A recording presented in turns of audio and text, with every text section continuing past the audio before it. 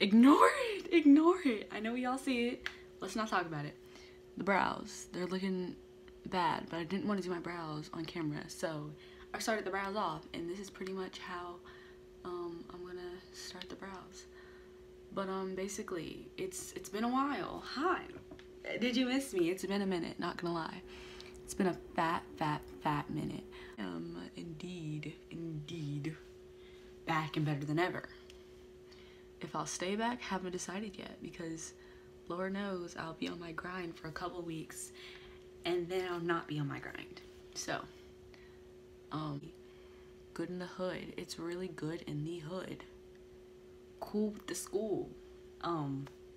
Great with the gates. You feel me? This is what we're gonna start off with. The brows. Like, done, but not done. But yeah, I've been focusing on a lot of different things. Mainly with just all social medias, not just YouTube. That's why I've kind of been like neglecting YouTube. But if you want to see me, I'm very active on my TikTok. So let's just get straight into today's video. Basically, I'm talking about a case. This is the case of the McDonald's Massacre. If you're not sure, if you don't know what this is, it's a massacre that happened at McDonald's. Like the name implies. Bunch of people died at a McDonald's, and it's all because of this one man. Now let's get straight into the story of the McDonald's Massacre of 1984. So as you guys can see, I obviously already have my makeup done. So I think it's important to talk about his childhood. James Oliver Huberty was born in Canton, Ohio.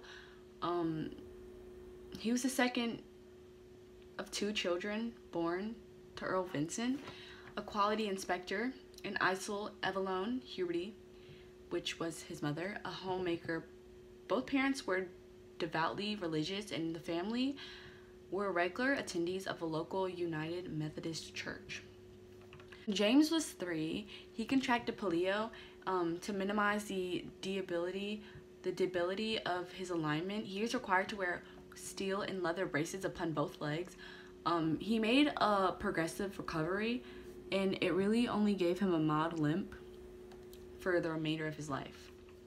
In 1950, Earl Huberty, his father, purchased a 155-acre farm in Mount Eaton.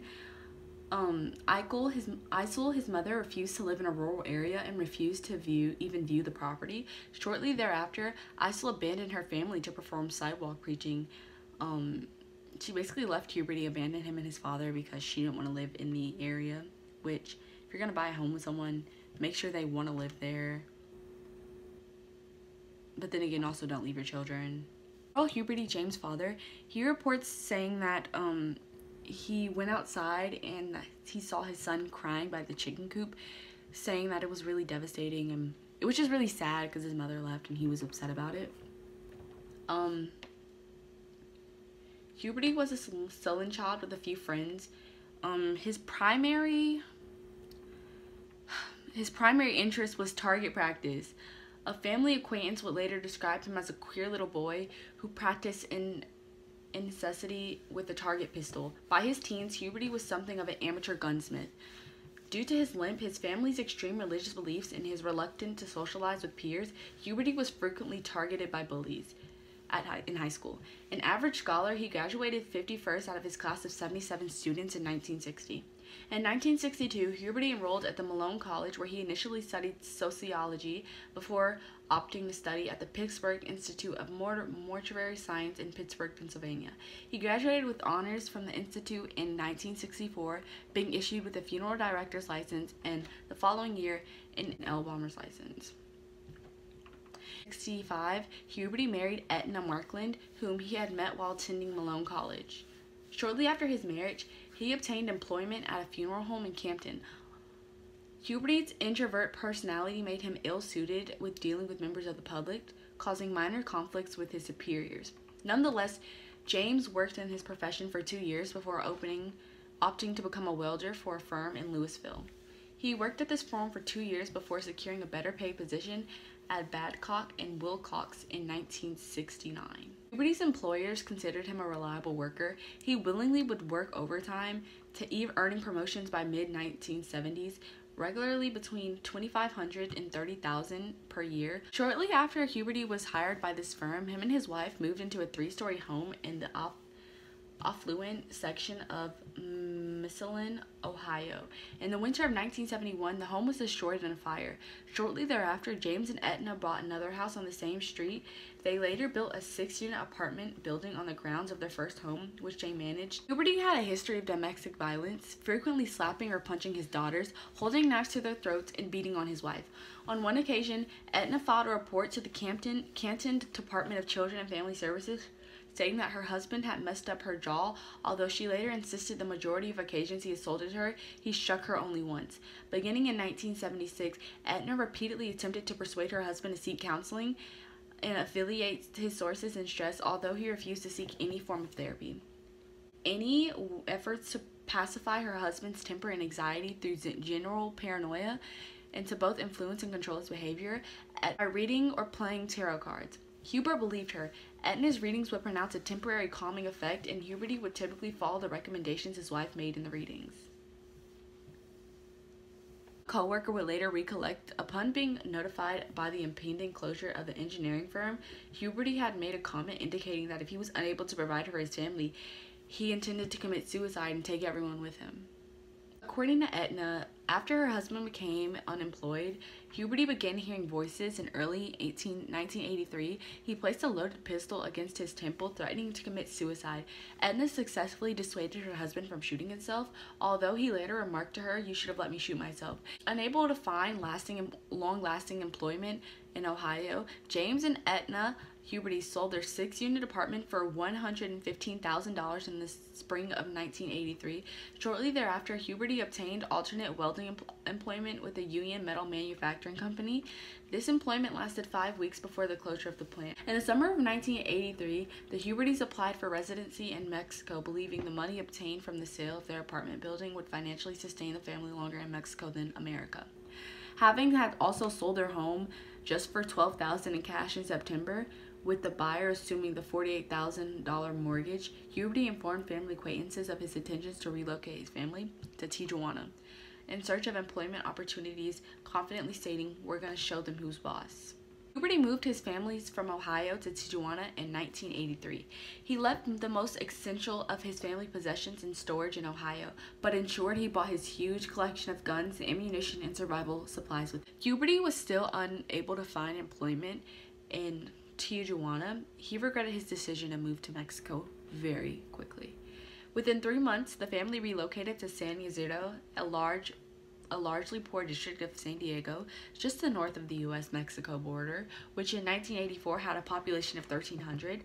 They rented an apartment within the Cottonwood Apartments. The fact his family were the only Anglo-Americans within the apartment complex irritated Huberty, who was notably ignorant to his neighbors. Shortly thereafter, Huberty applied to a newspaper advertisement offering security guard training and a federally funded program.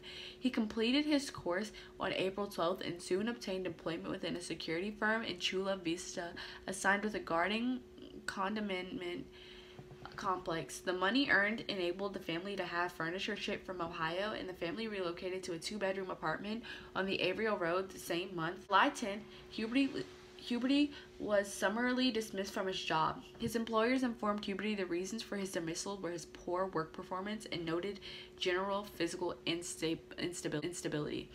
Just 8 days before the whole incident took place, Huberty was let go from his job because of his poor work performance. He just wasn't fit for it. It all started in San Isidro. I'm gonna say San Isidro because that's how it's spelled. I'm not too sure on how to say it. I'm not gonna lie to y'all. Like, I'm not even gonna hold y'all at all. I am not sure at all how to say this word. Basically, San Diego, California, in San Isidro. I'm assuming that's the county or whatever, but this is where that all took place. So this is Cali on July 18th, 1984. It's called the McDonald's Massacre of 1984, or some of you may know it as 77 minutes.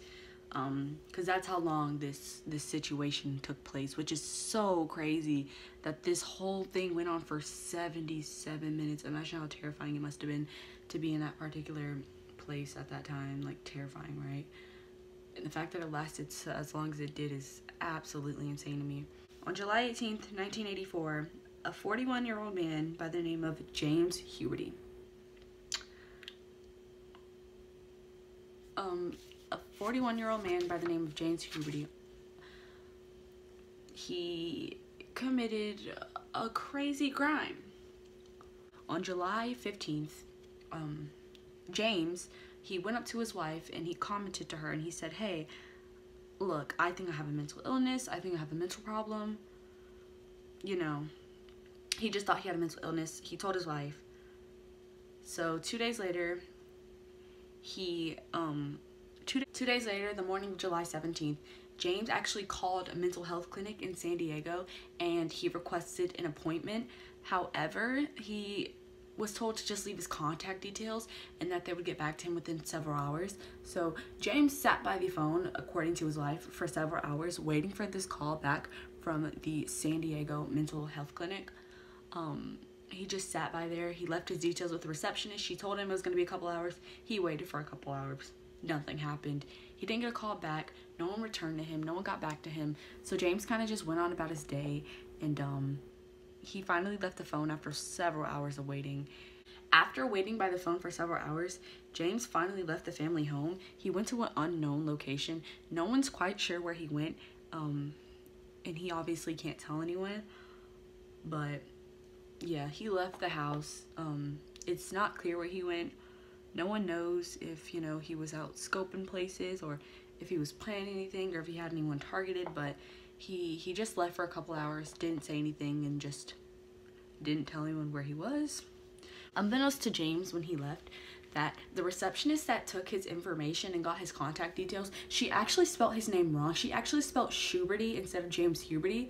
It was Schuberty. Not only that, but the way James was talking was a very mellow and calm voice, so the receptionist didn't get any form of urgency from his voice, so she didn't assume it was a big, urgent problem. So she put him on the non-crisis inquiry, which, instead of several hours like they originally told James, it actually meant 48 hours you would get reached out. You would get reached out to within 48 hours instead of several. But they assumed just because of the urgency in his voice, he had a very mellow and calm voice, they assumed it was not a big deal. The receptionist didn't think he was in any type of serious situation because of his voice was very calm. His voice didn't indicate any sense of emergency, so instead of letting someone get back to him in a couple of hours, the receptionist put him on a non-serious inquiry, which meant someone would get back to him in 48 hours instead of a few. So that's a very, very big jump, and he was waiting at the phone.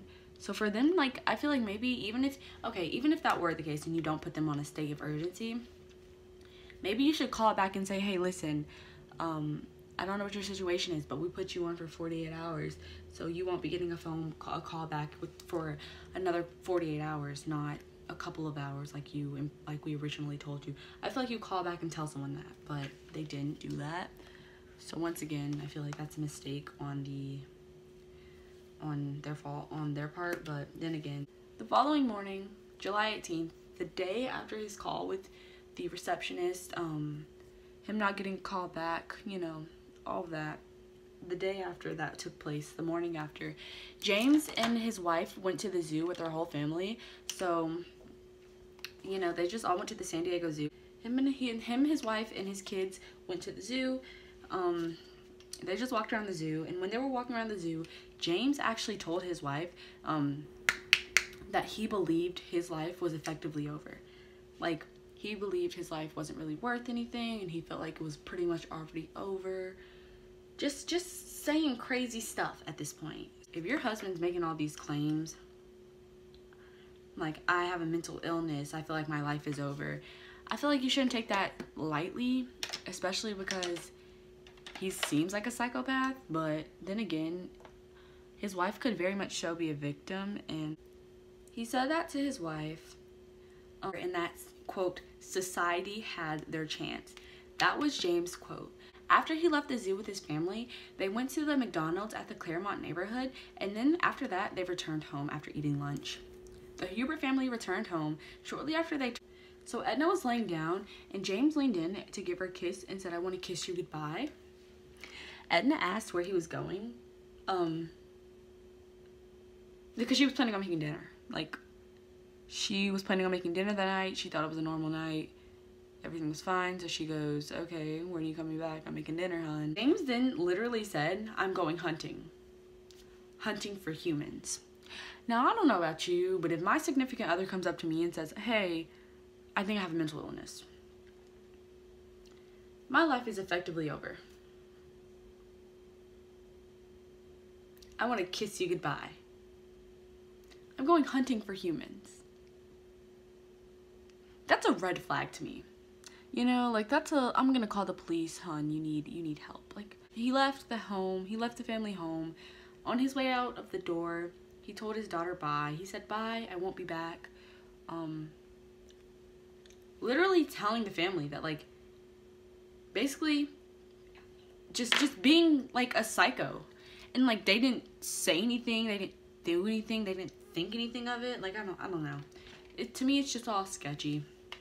That just seems like something you would, you know, be like, okay, you're being weird. Or even like getting emotional. Like, if my dad left my house and was like, "I'm never coming back," I would like cry and stuff and like try and get him to stay.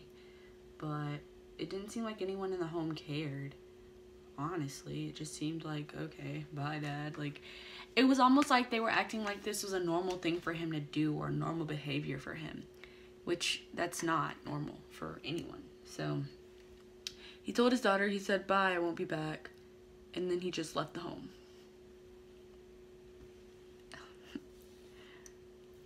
The craziest part to me is the fact that when he told his wife, "I'm going hunting for humans," he had a gun strapped across his chest. Like, he had a box of ammo, like a box full of ammo, and he had a blanket, and wrapped up in it, he had a bundle. So, I mean, it just was almost like they knew what he was doing, and they just didn't care. Like, I don't know. But he literally, like, straight up told her, "I'm gonna go hunt for humans." Had a gun around him, literally carrying a bundle, a box of ammo, and still no one said anything to anyone. Everyone just acted like this was like okay for him to do and say and act that way. Huberty then drove down the San Ysidro Road, and he drove down San Ysidro Boulevard, and he drove down and he went to a supermarket, and then he went towards a post office branch before entering a McDonald's parking lot. At approximately 3:56 p.m. on July 18th, he drove his car into the McDonald's parking lot. In his possession was a 9mm Browning, HP semi-automatic pistol, 9mm Uzi carbine, a Winchester 1200 19-gauge pump action shotgun filled with hundreds of rounds of ammo for each weapon. So each weapon had hundreds of bullets ready to be fired. There were a total of 45 customers in the McDonald's at the time when James approached and entered the McDonald's. Upon entering the McDonald's minutes later, James first aimed his shotgun. When he entered the McDonald's, he first aimed his shotgun at a 16-year-old employee named John Arnold. As he did this, the assistant manager, Guillermo Flores, shouted, "Hey John, this guy's gonna shoot you." James pulls the trigger, and nothing happens. Like, nothing happened. He pulled the trigger and nothing happened. So, I mean, according to Arnold, when James pulled the trigger, nothing happened. I guess it was jammed or something, because James just started like inspecting his gun while pointing it at this like 16-year-old kid. James started inspecting the gun, and while he was inspecting the gun, 22-year-old Neva Kane walked towards the counter, towards Arnold, because they believed the situation was just a big joke. Like, This guy walks into your restaurant, because when you're the manager, it's like your restaurant, that's what they call it. But this guy walks into your restaurant with a gun. He aims it at one of your workers, and then it just doesn't go off. So the manager walks up thinking it's like just a sick, terrible joke. The manager walked up because the gun didn't go off, so they assumed it was a joke. And they were like, okay, I'm assuming they walked up to maybe kick him out or tell him to leave, or I don't know why he walked up. All I know is James got his gun unstuck. So James fired his shotgun towards the ceiling before aiming the Uzi at Kane, the manager, shooting her once below her left eye. Kane died within minutes. Yeah, he aimed his gun at the ceiling and then he shot the manager, Kane. She died within minutes. She got shot right under her left eye.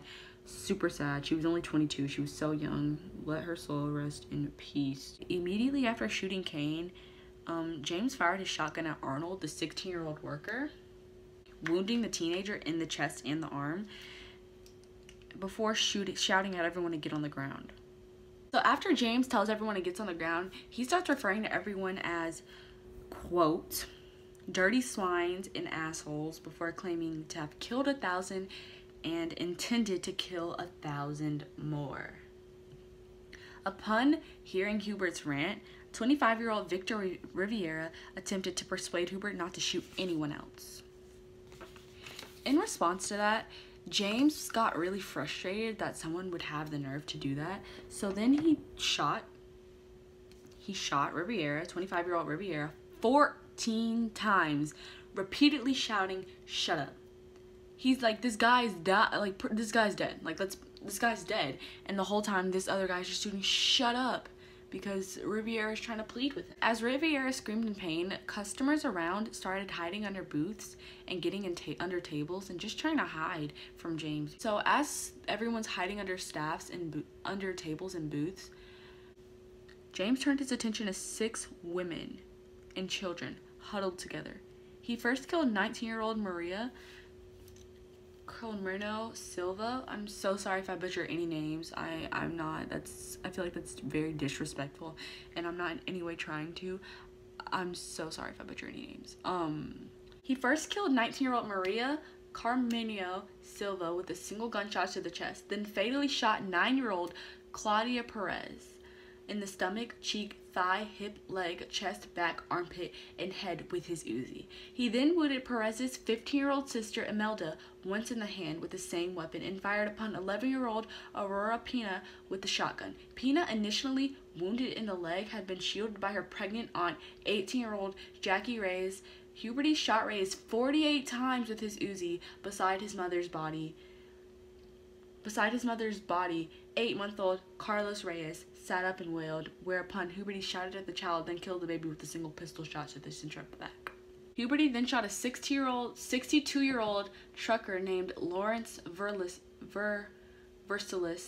before targeting a family seated near the play area of the restaurant who had tried to shield their son and his friend beneath the tables with their bodies. 31-year-old Blythe Reagan Herrera had shielded her 11-year-old son Mateo beneath one booth as her husband Ronald protected Mateo's friend, 12-year-old Keith Thomas, beneath a booth directly across from them. Ronald Herrera urged Thomas not to move, shielding the boy with his body. Thomas was shot in the shoulder, arm, wrist, and left elbow, but was not seriously wounded. Ronald Herrera was shot 6 times in the stomach, chest, arm, hip, shoulder, and head, but survived. His wife Blythe and his son Mateo were both killed by numerous gunshots to the head. Nearby, 3 women who also attempted to hide beneath the booth. 24-year-old Guadalupe Del Rio lay against a wall. She was shielded by her friends, 25-year-old Gloria Ramirez and 31-year-old Arisdelci. I can't say this name, but it's Arisdelci. I'll put it on the screen. Del Rio was hit several times but was not seriously wounded. Ramirez was unhurt, whereas Vargas received a single gunshot wound to the back of the head. She died of her wound the next day, the only person fatally wounded who lived long enough to reach a hospital. At another booth, Huberty killed a 45-year-old banker, Hugo Vasquez with a single shot to the chest. The first of many calls to emergency services was made shortly after 4:08 p.m., notifying police of the shooting of a child who had been taken to a post office on San Ysidro Boulevard. They said the first call was made shortly after 4 p.m. He had pulled up to the McDonald's at 3:56, waited in his car a little bit, and his gun got jammed. They could have been there before he even killed all those people. But, of course, the dispatcher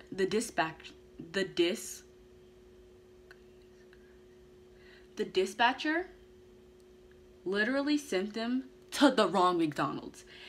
Shortly after 4 p.m., a young woman named Lydia Flores drove into the parking lot, stopping at the food pickup window. Flores noticed shattered windows and the sound of gunfire before looking up, and there he was, just shooting. Flores reversed her car until she crashed into a fence. She hid in some bushes with her 2-year-old daughter until the shooting ended. At approximately 4:05 p.m., a Mexican couple,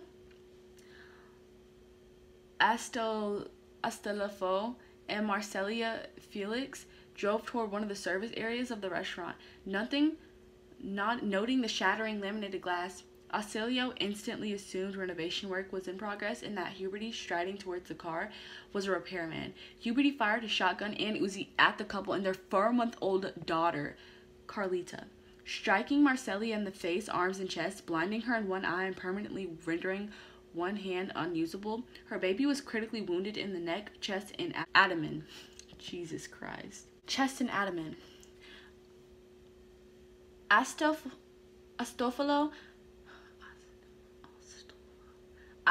was wounded in the chest and head. As Astolfo and Marcelia staggered away from Huberty's line of fire, Marcelia gave their baby to her husband. Ausilio handed her shrieking child to a young woman named Lucia Velasco as his wife collapsed against a car. Velasco rushed the baby to a nearby hospital as her husband assisted Ausilio and Marcelia into a nearby building. All 3 members of the Felix family survived. 3 11-year-old boys then rode their bikes into the west parking lot to purchase sundaes. Hearing a member of the public yell something unintelligible from across the street, all 3 hesitated before Huberty shot at the 3 boys with his shotgun, Uzi. Joshua Coleman fell to the ground, critically wounded in the back, arm, and leg.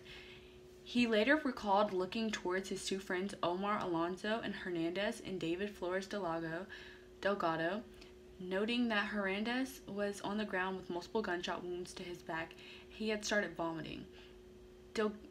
Delgado had received several gunshot wounds to his head. Coleman survived. Hernandez and Delgado both died at the scene. Huberty next noticed an elderly couple, 74-year-old Miguel Victoria Alua and 69-year-old Ada Vasquez. Victoria walking towards the entrance as Miguel reached to open the door for his wife. Huberty fired his gunshots, killing Ada with the gunshot to the face and wounding Miguel. An uninjured survivor, Oscar Mondragon, later reported observing Miguel's cradling his wife in his arms and wiping blood from her face, shouting curses at Huberty, who then approached the doorway, swore at Miguel, then killed him with a shot to the head. Approximately 10 minutes after the first call had been placed, emergency services and police arrived at the correct McDonald's restaurant. The first officer on the scene, Miguel Rosario, rapidly determined the location and cause of the actual disturbance and relayed the information to San Diego Police Department as Huberty fired at Rosario's patrol car. Officers deployed immediately imposed a lockdown in areas spanning 6 blocks from the site of the shootings. The police established a lockdown on the area. The police established a command post 2 blocks from the restaurant and deployed 175 officers in numerous strategic locations. These officers were joined within the hours by several SWAT team members who also took positions around the restaurant. As Huberty was firing rapidly and alternating between firearms, police initially were unaware of how many individuals were inside the restaurant. Furthermore, because most of the restaurant's windows had been shattered by gunfire, reflections from shards provided an additional difficulty for police. The glass provided an additional difficulty for police focusing inside the restaurant. Initially, police were concerned the gunman or gunmen might be holding hostages, although one individual who had escaped from the restaurant informed police there was a single gunman present in the premises, holding no hostages and shooting any individual he encountered. At 5:05 p.m., all responding law enforcement personnel were authorized to kill the perpetrators should they obtain a clear shot. At 5. This man pulled up to the McDonald's at 3:56. Let me remind y'all that. Let me remind y'all. 3:56 was the time he pulled up to the McDonald's. They had gotten a call 10 minutes after he shot someone, and they didn't shoot. They didn't even get the okay to shoot this guy or go in till 5:05. 3:56, 5:05. That is a long time. They waited all that time and all those people died because they didn't want to freaking go in. Imagine how frustrating that must be for the families. Imagine reading up on like how my family member died and like having to read that the police took an hour just to even approach the building and get the okay. Imagine how frustrating that would be. Like, think like my brother or my sister or my mom or my cousin or my grandparents could have been alive had the police just went in right away. Like, that's so crazy to me. That's so crazy that it took that long. It's ridiculous, truly.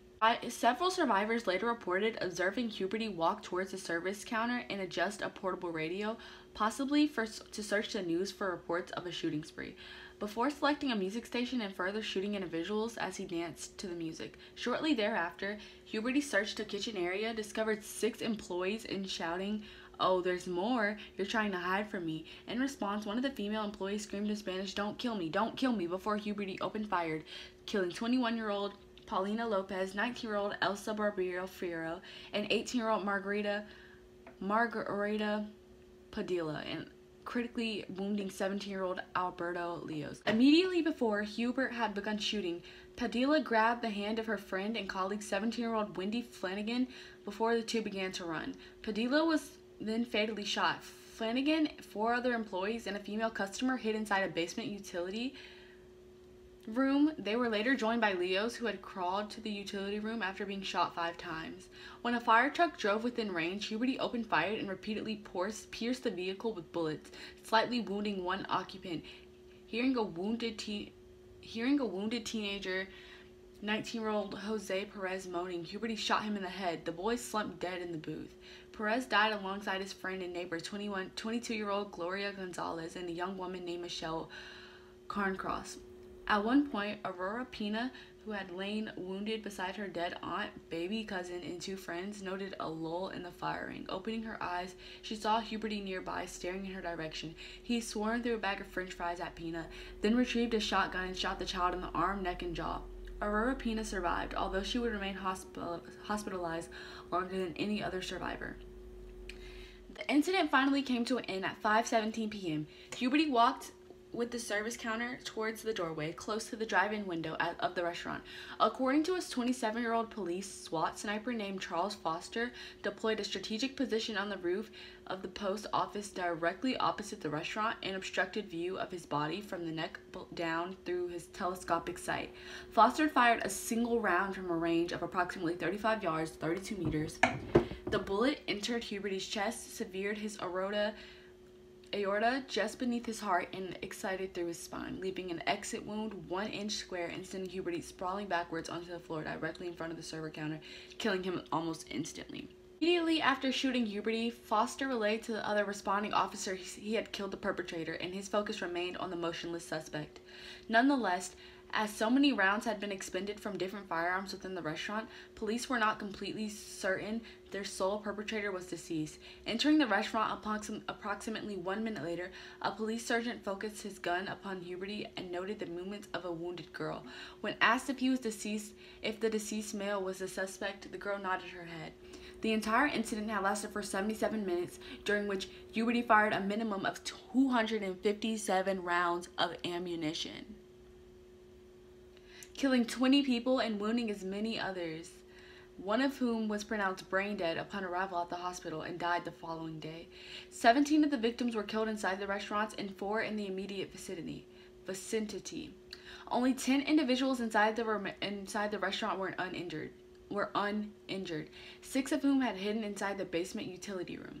Several victims had tried to stanch their own wounds and the wounds of their companions with napkins, often in vain of the fatalities. 13 died from gunshots to the head, 7 died from gunshots to the chest, and 1 victim, 8-month-old Carlos Reyes, from a single 9mm gunshot to the back. The victims, whose ages ranged from 4 months to 74, were predominantly, though not exclusively, of Mexican or Mexican-American ancestry, reflecting local demographics. Prior to shooting several of his victims, Huberty had shouted accusations or insults. On one occasion, he had also shouted that he himself did not deserve to live, but he was taking care of this matter. Although Huberty had repeatedly shouted throughout this shooting spree that he had been a veteran of Vietnam War, he had never actually served in the military branch. Initial reports issued by the San Diego Police Department following the massacre indicated Huberty had shot all injured or killed within the restaurant in the initial minutes after he had entered the restaurant. The claim was hotly disputed by survivors, who stated Huberty was shot both wounded and unwounded people over 40 minutes after he first opened fire. I forgot to say, like, subscribe, and share, and yeah, comment down below video ideas or stories that you want me to talk about. If you enjoy this video, hit the subscribe button. It's really appreciated, and yeah, enjoy the video.